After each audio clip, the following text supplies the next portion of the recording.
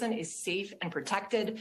We are constantly filing reports of abuse and neglect because of parents I understand the cases young people who it they sounds are. like you're deflecting the question a little bit.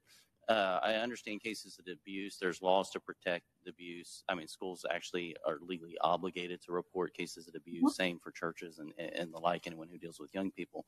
But, do parents have a right? Should they be informed about what's going on? Do they have a right to know what's going on in their kids' lives? So I think, again, those of us who are protecting and supporting young people are there and trusted with the information of the things that they are dealing with. In terms of parents' rights to know at schools, I mean, here in Colorado, parents don't have the right. If a young person is questioning their gender or their sexuality, there are laws in place that say that they have the right to process that with their trusted counselor and so forth. You do a significant amount of your work with kids even starting at age 13. Yeah. What would be the age of consent then in your mind? In our community, the age of consent to mental health therapy is 12 years old.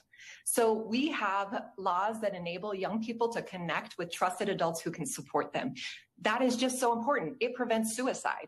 And so we serve young people at 13 because we know they come to us.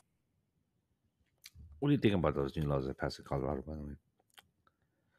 I think they're playing with fire when they start doing that. And I understand maybe the intention behind it, but so are you saying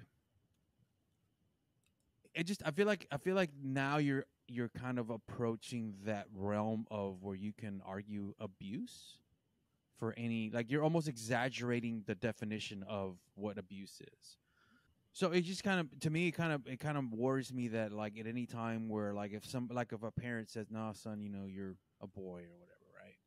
I mean, is that statement alone gonna sit here and be classified as abuse? Mm-hmm. That's that would be the equivalent of us hitting our kid in the nose or something for punishment.